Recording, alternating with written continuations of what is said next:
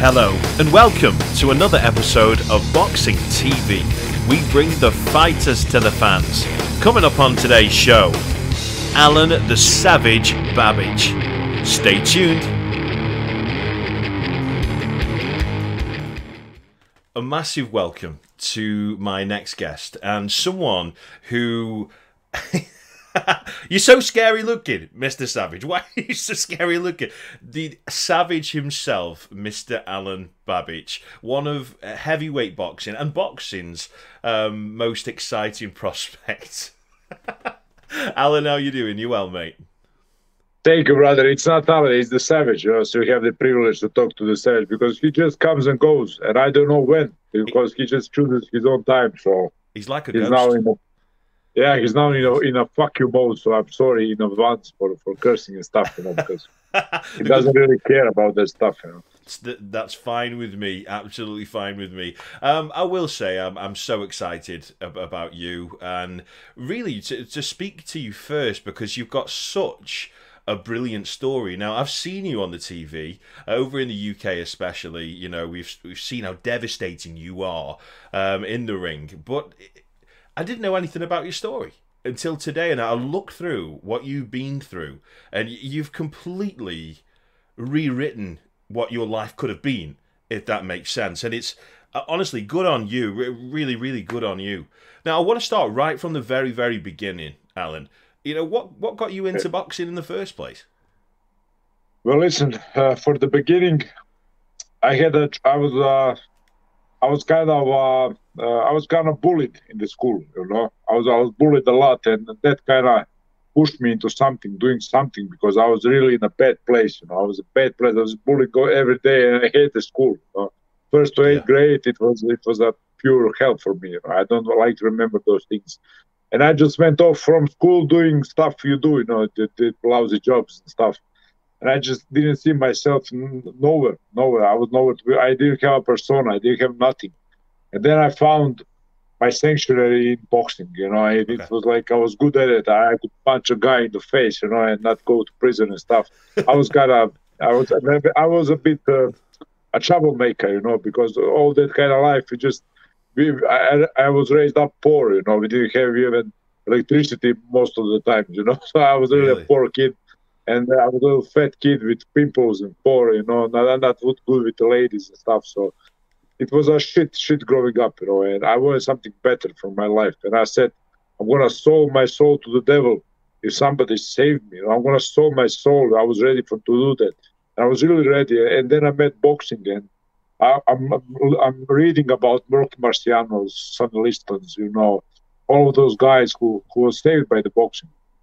And then I started going that way, and then it was like I trained for 10 years, and it wasn't a good life, It was just getting beaten and being broke all the time. So then I met Dillian, and my whole life just shifted, bro. It's crazy. Everybody wants to hear my story now. That's the best part of it. That's cool. Because nobody cared before. Nobody cared. No, you're poor, and nobody cares about you. That's the toughest part.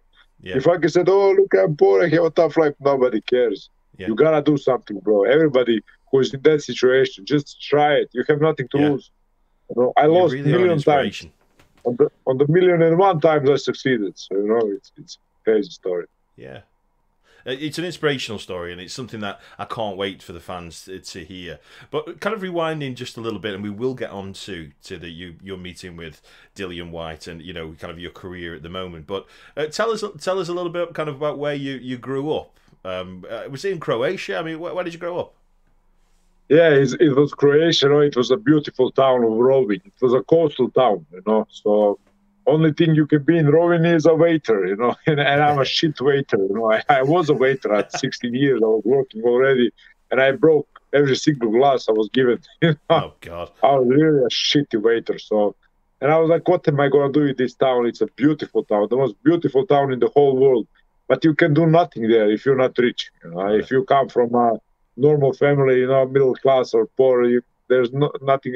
I wasn't good in school also. I was just fighting all the time. I was a troubling kid, So I just needed something. I needed the American dream, Yeah. And I just keep reading about Joe Louis, about Rocky Marciano. I know those stories all Marvin Hagler, everybody back then, and even right now. So I just needed something, and I said it so many times.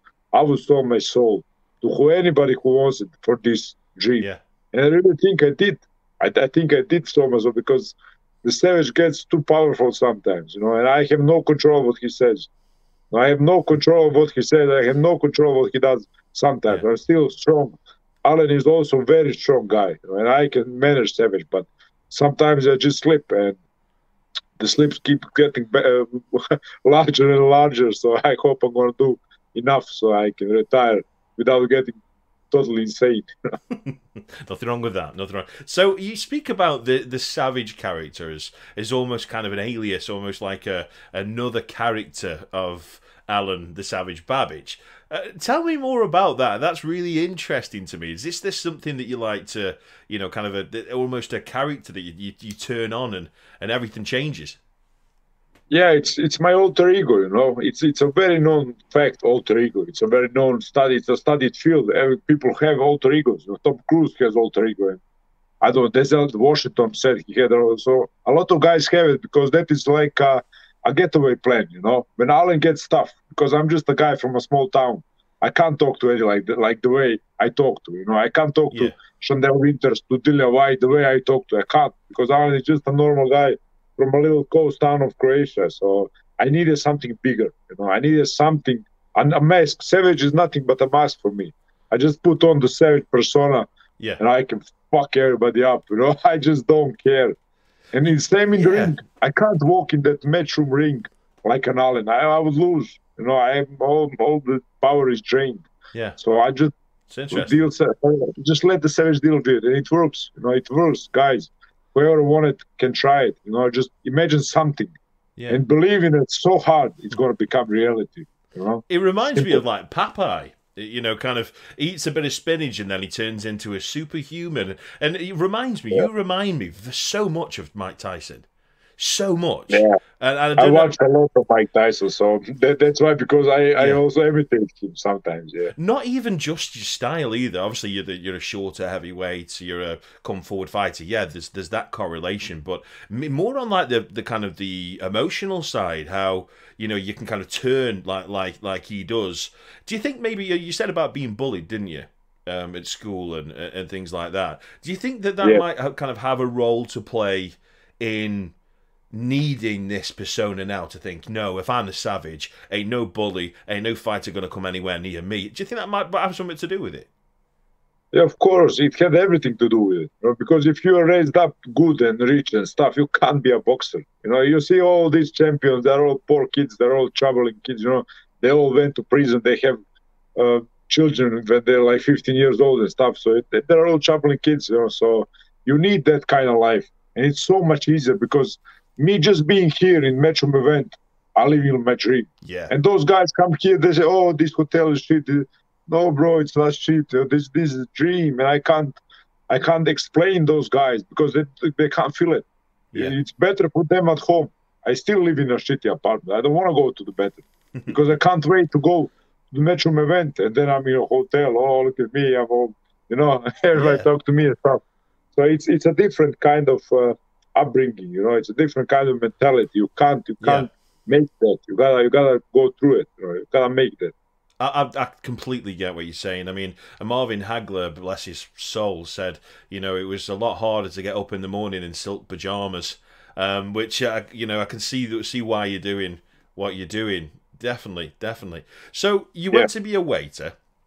Obviously a shocking waiter, Alen, by the sounds of it. And then you went on to be a doorman, didn't you, in the likes of the clubs and things like that. Now, I read an article where you said that, it was quite violent and, the people were different in Croatia than other places. Could you explain that for me a little bit more about kind of the things you had to come up against? Yeah, well, listen, Croatia is a very tough country. It's a very tough country, and I love it for it because it's the most beautiful country. It's very tough. If you can make it from Croatia, you can make it anywhere in the world. And I'm the living example of it. I went to Canada to spar with Art Bartebiev. I went to spar with Aj Kabel. I went to UK many times, and it's so much easier. You know, you guys, UK has fans. You guys are fans. You know, there's some guys who want me to punch them in the face. How much they like me. So in Croatia we don't have that. We have only people who love you and who doesn't love you. And people who doesn't love you are gonna punch you in the fucking face. You know, it's different. There is not that much respect, you know, because if you succeed in Croatia, that is the horror for them. They don't like you. So Croatia is also beautiful and terrible and amazing and not good. So, you know, it's a very good mix, but it's a very, very hard upright, like we talked to. You're going to be bullied a lot. No, you're not going to get a job. You got to work for every, I mean, average pay in Croatia is like what, like £400. Yeah. What you going to do with that? I had a pay of £300. That, Alan? I mean, it's... I did the nights in the most terrible of clubs whole night for like, let me calculate, for like £35 whole night of bouncing, bro. So that's low. Mate. Like 35, 36 pounds. Yeah. Whole night, and I do it, and I have only 2 nights per week, because if you want more, you gotta work more. But I had to train, so I did only weekends, and from that little pay, you know, I buy myself some Brazilian chicken, some cheap Brazilian chicken, and eat only that. What can you do, you know? So I was not well fed. I was malnourished.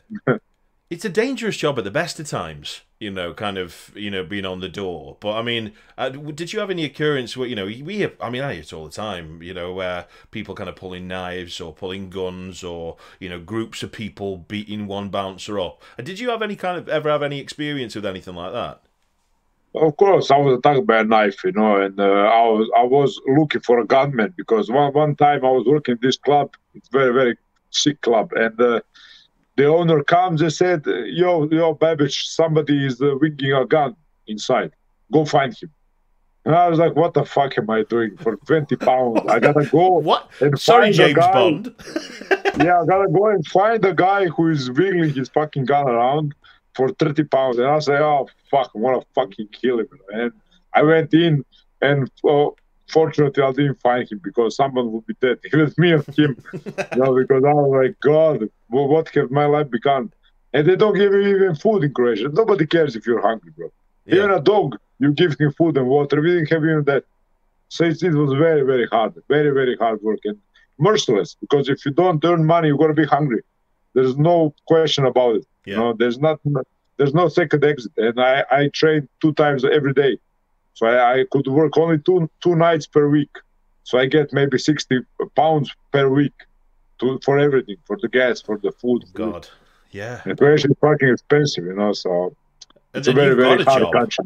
Do you know what I mean? How hard it'd be if someone hasn't got a job and they've got kids, and, you know, that must have been, it must be really, really, really hard. And obviously, you know, just like many, many other fighters throughout their lives who've been on the show, you know, countless amounts of fighters who've had their brushes, or their, let's say, their experiences just about to get them in the life of crime.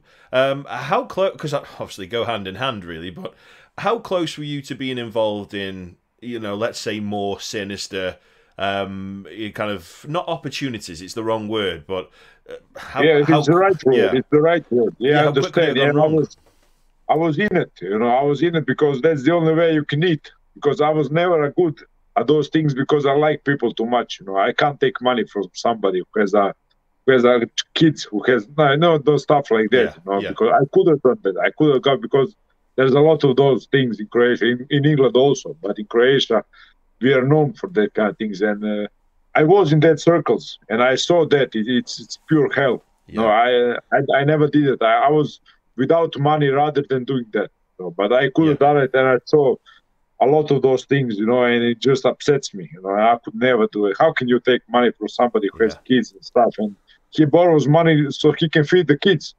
He didn't borrow it for the fucking I don't know, casino or something. So I could beat the guys like that. No problem. If you need money for gambling, I'm going to beat you up. I don't fucking care. Yeah. But if you take money to buy diapers for a baby, I couldn't do it. And I just said, guys, I'm sorry, I'm out. No, I was bold. I was bold and big and strong. Yeah. So they took me in. And I said, I can't do it, bro. Yeah. I can't do it. You know? So I saw that life. And it's very hard and unforgiving life. And all of those guys are now in jail. All my friends, half of my friends are now in jail. And I said, no, I don't want that money. I'm going to go my way. And they laughed at me. Everybody would. They get like, I don't know, £1,000 and I get £10. Yeah. So, Yeah, but you but could I have was been at there, peace. Alan, mate. You could have been there. Yeah, You I probably never would have done been there. those things, and I was always at peace with myself. And I know I'm Yeah. a good man because of it, So Yeah. You are a good worked man. out And good. that's one the reason we do this show, Alan, is to bring the fighter from behind the gloves and learn more about them. And we over here, like I say, we've seen so much of you, especially in the UK, but we don't know your story, and that's the reason why I wanted to do this. Now, I read something earlier on that from this dream of trying to be a good person, you left your home with €30. 30 euros in your pocket. That's it. Yeah, exactly 30 euros. Yeah. 200 kunas, yeah. How did you go from that to where you are now? Yeah, but listen, I was really at a crossroad in my life because I was already 18 years old, and that is old in Croatia. That's not like here, like, oh, he's young. No, you're old, bro. You need to bring money to your home. You need to give money to your mom, and I have a little sister, and my father wasn't really with us. He didn't live with us and stuff, and I actually beat my father. He ended up in the hospital, so it was those kind of situations. And you beat your own dad up. Yeah, I trained MMA that days, and one time he was a drinker, Right. He's a cool now, but we don't have a connection. But he calls me every now and again, and he's proud of me and stuff. So one time I get home, I was, I think, 17 or 18. I think I was 18 because I worked I was not a bouncer. I was a lower, how do you say, security guard. Oh yeah. Just watching the fucking forest. I was watching the forest. I don't know how hotel around the hotel. I walked around the hotel. Okay. And I came home, and my dad was drunk and yelling at my mom. I love my mom more than I love myself. Oh, bless you. And that was just the tipping point. I just went mad. I'm gonna fucking beat you right now. And he's like, you're not gonna do nothing. My dad is bigger than me. And I came to him. I said, please don't do that. I'm gonna fucking beat you up. And he punches me full force with a head in my fucking nose. He breaks my nose for the first time in my life. Yeah. And all the blood came, and my eyes were like this. And then we had a fucking fight. I was MMA then, so I did the elbows. It was a very bad. That doesn't. And sound the blood fun. was all over. The blood was all over the place. And my mother just took my little sister. My sister was 13 years old, and she was a shock for the whole life. And I said to my mom, just go in the other room. I gotta take care of this, because he was drunk. And my mother went in the other room, and we had a fucking fist fight, me and my dad. So it is what it is. And the police came after half an hour, and all of the floor was covered in my blood. It was because I didn't punch him in the face, but I tried not to. But I did. I did punch him in the face. I tried not to, but he destroyed my face. It was crazy. So it was a shock, and that was the wake up call. That I said, "What am I doing, bro?" Yeah. And then I told my father he can never return home. If he returns home, I'm going to do something even worse than beating him. Yeah. And he went away. That day he never returned home. We are good now. We talk, but he still can't go home. Nowhere near my mother. So after that, I said, my mother, listen, I'm the man of the house right now. We don't have a father anymore. You don't have a husband. So I gotta be the man of the house. My sister is 13 years old, and I went on. She gave me 200 kuna, 30 euros. Yeah. And I went on to a bigger city. Just like that. I just went off and searched for a job. And I go into the first security kind of, building. Yeah. And I was there, and I was like, listen, I heard you're hiring. I didn't hear that. I just said, and I want to be a bouncer. What can I do? I had like 18 years. I don't really remember the year. It was 18, 19. Yeah. Maybe 19. I don't remember. It was 10 years ago, 15. Okay. So I heard you need a guy, and they were like, do you know how to fight? I said, yeah, I beat my own dad. Look at the blood on my face, mate. Yeah. You look at my face, I'm fucked up. I trained MMA at the time. I was even the national champion in MMA. I was always good at fighting. Yeah. And they were like, okay, we're gonna try you on. And then I went into the all of those, bad people connections. Yeah. And I saw a lot of things that I saw a brutal beating. So, I just didn't like it. I didn't like it when you punch somebody, even if he is to blame, but I didn't like it. Not So too far. that's how that is where my 10 years of struggle begin. Because I sent most of my money home, so I had nothing. I only had Ibiza. My set Ibiza, which is like 2006 years. It's a 2006. It's made, so it's an old car. I still have it, and I slept in that car for half of those days. Really? I was there for 2 years trying to make a name for myself. I slept in my car for 1 year. I didn't have anything to say because I would take apartment. I wouldn't have any money for it, and then I would just go and sleep. I wouldn't argue with those kind of ladies, who has apartment. I would never do something like that. I just said, okay, I have somewhere to go, and then I would sleep in my car, and I would work in a suit, in a casinos. I would work in a suit, but I would sleep in my car. Wow. It just shows, Alan, that, and to all, the reason we do this as well is to inspire, fighters coming through, that anything is possible, and, it just shows that if you keep working hard for something that you love, that there's always that chance. Yeah, but when you say working hard, that's kind of trashy, It's not even working hard. It's when life puts you in a situation like that. You can only be a bum or you can be successful. There's no middle of it. So when life puts you in a situation like that, you gotta fucking fight. It's your obligation to fight. Yeah. You don't need to work hard. You must work hard. You gotta feed your mom. You gotta feed your sister. You gotta do something for other people. Don't look at yourself. I haven't eaten for 3 days, back then. I didn't eat. I just give all the money to my sister and my mom, and I said, oh, I'm not hungry. You gotta do that. Wow. You gotta be the man of the house, So it's not something you choose. I didn't choose that life. Yeah, I hated my life. I hated my life until 2 years ago when I met Dillian. I hated my life, bro. I never liked my life because I had a lot of the girls, the bouncers and stuff. I had a lot of dirty girls and stuff like that, and I really didn't like my life. Because I hate going out. I hate clubbing. And I was there every week. In your hell. I see. It was a hell for me. And it came to that point where I couldn't even look at people anymore who drink, who do drugs. Yeah. I was working at those bars, and you need to be at the watch while someone do drugs. I don't like those guys. Fuck them. And I got to work for them. Yeah. Bro, they're all drugged up junkies, and they're telling me stand here. Fuck you. I couldn't say that. Who are you to tell me what to do when you? Yeah, I'm with you. I'm with you completely. I mean, it's my days of clubbing are long behind me. I couldn't think of anything worse than doing that these days. But you leads perfectly, really, onto my next question, Alan. That you then met Dillian Whyte, who brought you to spar with him. How have you gone from having 30 euros in your pocket, going to do security again, blood all over your face from beating your dad up, and then Dillian Whyte rings you? I mean, it's a bit random, that, isn't it? I mean, how did he even know about you?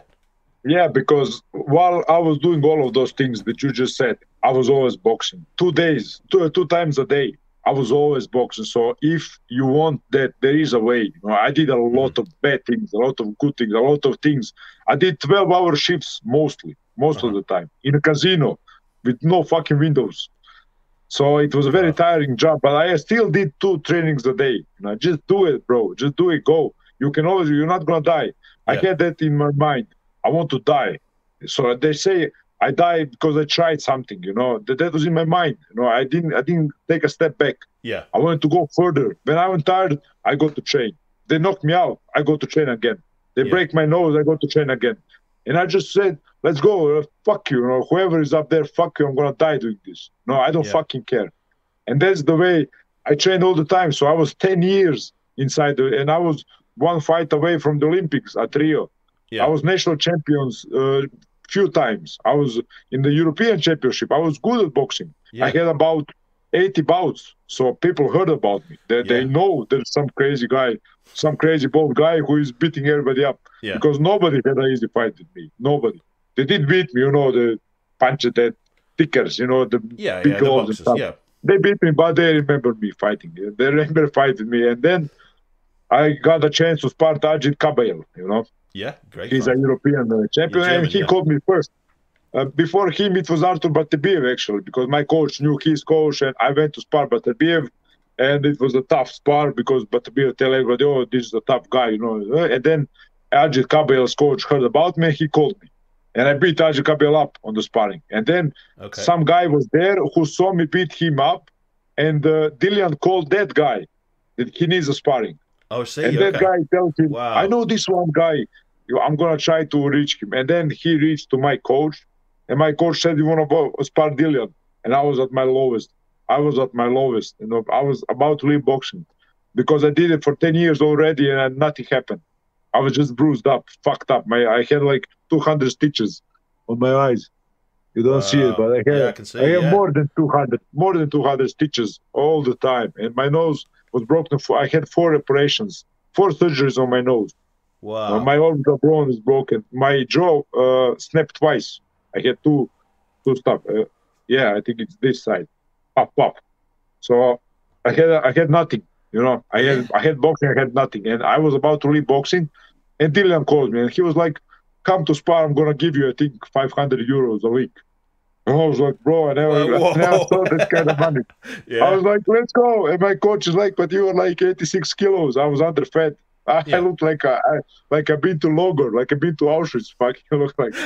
And I was like, I'm going to put on a few shirts so I look bigger. Okay. And I went off. I cleaned all my balance on my bank, and I took those 20 pounds.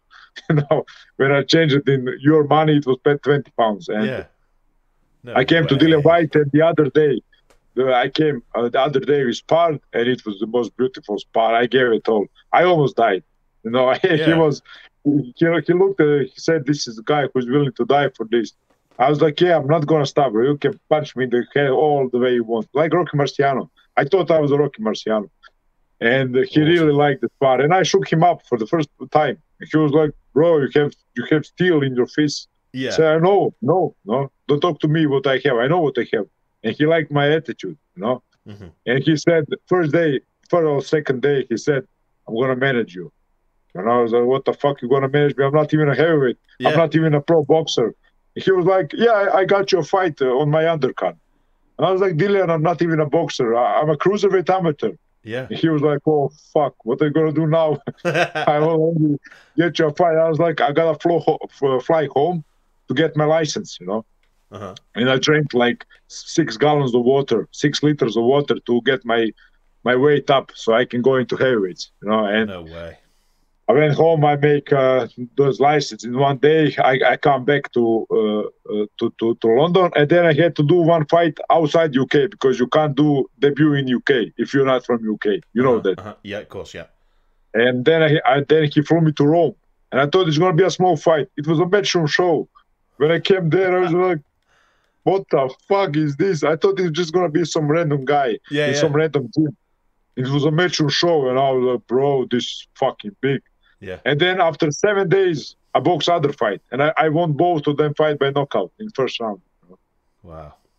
And that's when the story so cool. That is when I came home after that fight. I get goosebumps right now. I get home after that fight, and I was like, God, that's it, you know, that's it, you know, and then a whole different life. From then on, I'm a good guy, you know. I wasn't a good guy before.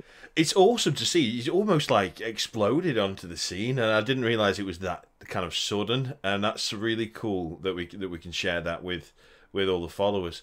So you said there about kind of your size and drinking loads of water to be heavier, which is really cool. It reminds me back in the amateurs when people used to put things in the socks so they can go up in a division and weight and stuff. Yeah, I did it all.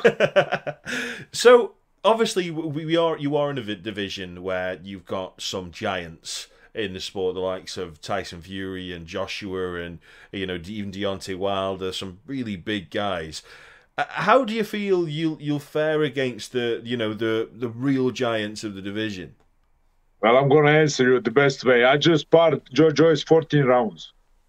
So the case closed. You know, he's the biggest of them all. He's the strongest of them all. Yeah. And I fought Dillian around 100 rounds. 100 rounds of heavy sparring. Well, Joyce has got an head like a bowling ball, though, hasn't he? So if you can, me and Dillian has the best sparring in the world. Everybody said it. Everybody who saw it said that's it. And I fought Joyce for the 15 rounds in 2 days. And I fought Caballero for a small amount of rounds, and then he quit. So I fought my guy Marco Milman, who is now sparring Anthony Joshua. Right now, as we speak, he spars tomorrow. Yeah, he sparred yesterday. He spars tomorrow. I spar with him every day. You know, so I am really a heavyweight, but it's weird to explain. You saw Chambers; he was a big cruiserweight. I was much bigger. He was nowhere near my punching power, and he's a big punching cruiserweight. He has like 90% KO ratio. So I think I answered a lot of questions by that. You know, I don't need to explain myself no more. You know? No, it's just great to see you've got this such belief. Do you know what I mean? But God, you can put it to bed with that, can't you? I've done 50 rounds or whatever with Joe Joyce. I mean, you don't get much bigger, do you? That's for sure. Yeah, that's for sure. I just say that, and the real people will understand what I'm talking about. Yeah. Joe Joyce is a fucking menace, you know. And if you can go 40 rounds with him, you have my respect. That's a hard thing to get. Tough man, big man. So one thing I actually wanted to ask you myself, really more than anything else, and as far as your countrymen. Another, big prospect on the scene from Croatia is Filip Hrgovic. Now, I believe you're not too fond of him from some of the way, and that's being quite polite. What's the deal? Why? What's going on? What's up?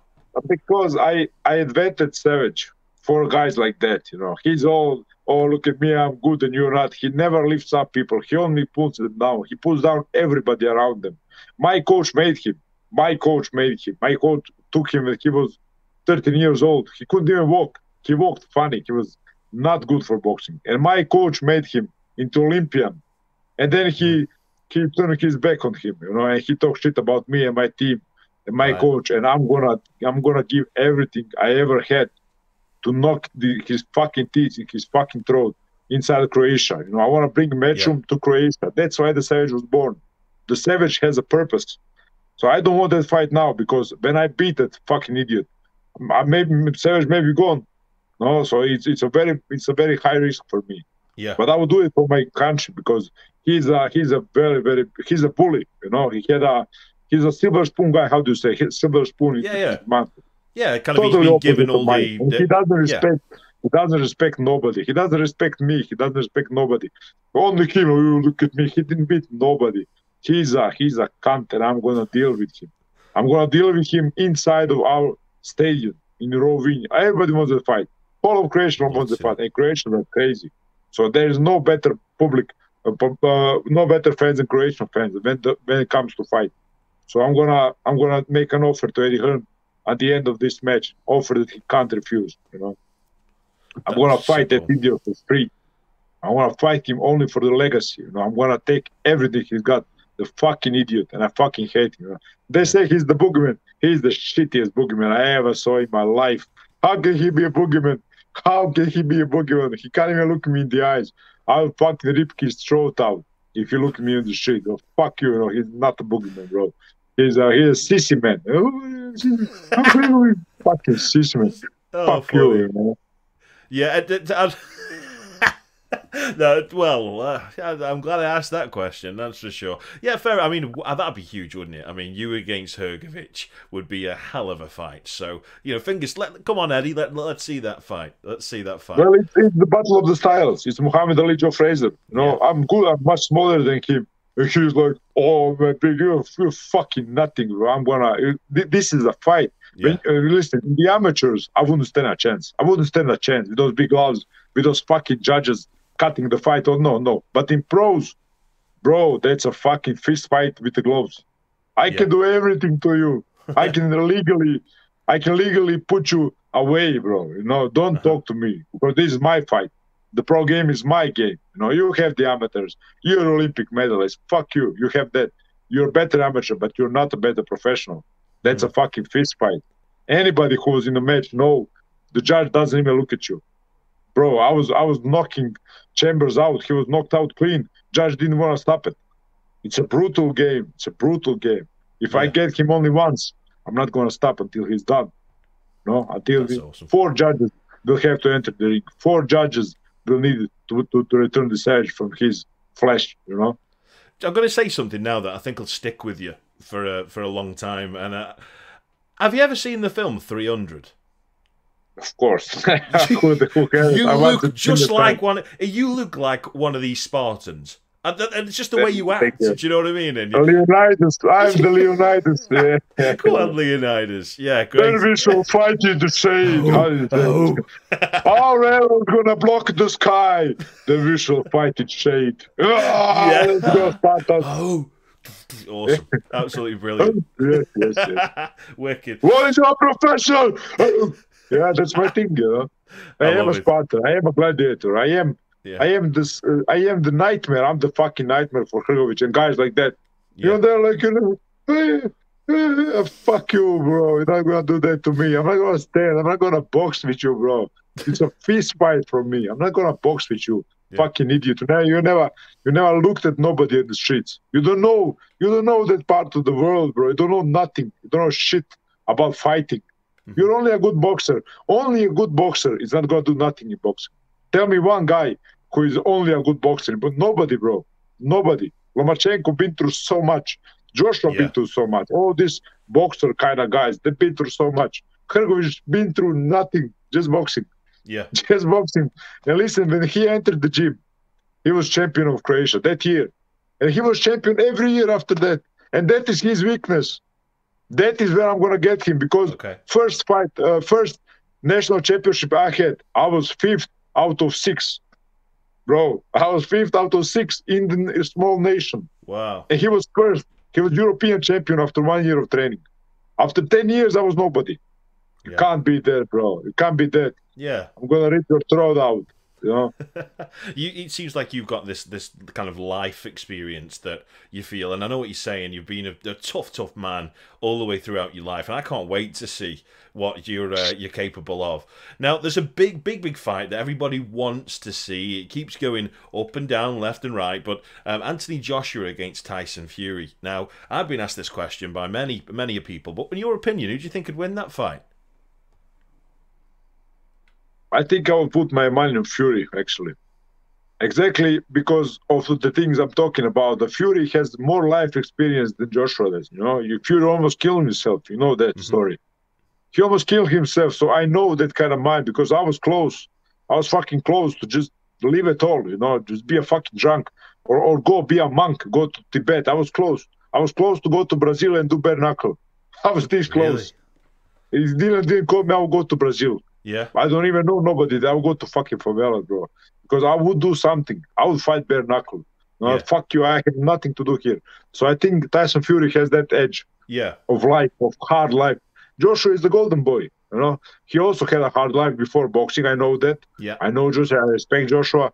But I don't respect him as much as Dillian Whyte and Tyson Fury because Dillian Whyte also comes from that kind of background. And that's why we clicked. No, because I know his story and he knows my story. And we respect each other. Yeah, especially and I would with die the for Dillian Whyte. MMA thing. I would die for Dillian Whyte. I tell him, brother, if you need, I'll fucking die for you. I don't care. Yeah. I don't care what we do. I don't care what we do. If he asks me to do some things, I'm going to do it. I respect that man. You know, I love that man. That's my brother for life. And he gave me a chance when nobody wanted to look at me. Nobody wanted to look at me. And he gave me a shot. And I took my shot. You know, I took my shot at life. And I'm here now. That's awesome. That's really, and you know, good on you, Dillian, for you know, we've got such an exciting man now in the heavyweight division, and I'm a massive fan of yours. Honestly, Alen, from man to man, just congratulations for how far you've come so far, and thank you for you know, honestly, you know, man to man, it's great to see that, you know, even people like you, you know, it's such a great point in your life now. But it just shows that anybody can be down. I mean, when I first started my career in boxing media, I've done this for 13 years now and spoke to the biggest fighters in the world. And I've never believed that I could be in the position I am now. But you've just got to keep going, and no matter what kind of card you're being dealt. And I'm a massive fan of yours. I can't wait for the guys to, you know, out there to see this. And I just want to say, you know, a huge thank you, really, for coming on the show. And we can't wait to see what's next. Thank you, brother. And you are doing a fine job. I didn't follow you before, but I'm going to do now. You and Kuan Cassius are my favorite because you know how to extract those things in me. I have a lot of things to say, but everybody just keep asking the same questions. Yeah. Oh, how do you get the 7? Fuck you, bro. How did camp go? Yeah, how did this go? Are you gonna win by knockout? Do you want belts? Fuck belts, bro. I wanna fight. I want you to speak to me. No, like I'm a man. I'm not fucking Tyson Fury, Josh. I can't talk about belts. I had no belts. I don't even have belts for my fucking pants. I bought one boss belt for 50 euros. I still wash my head because of it. I don't like that stuff. I don't like that. That was more money than you left home with, mate. Look at you now, bro. Exactly. I have one fucking boss belt. I hate him. I never wear it. I never wear it. I love it. So you keep up. You know exactly what you're doing. Let's stay in touch. And yeah, thanks for coming on, mate. Will do, brother. Thank you very much for this nice interview. Boom.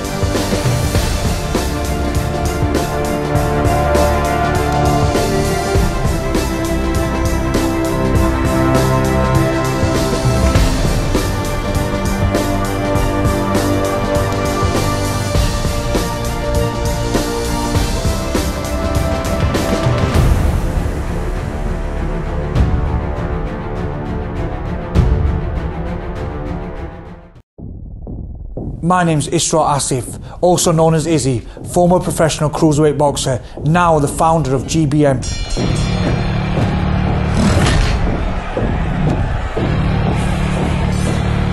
We at Global Boxing Management are working with promoters locally, nationally and internationally to make sure our fighters are put on the best possible shows.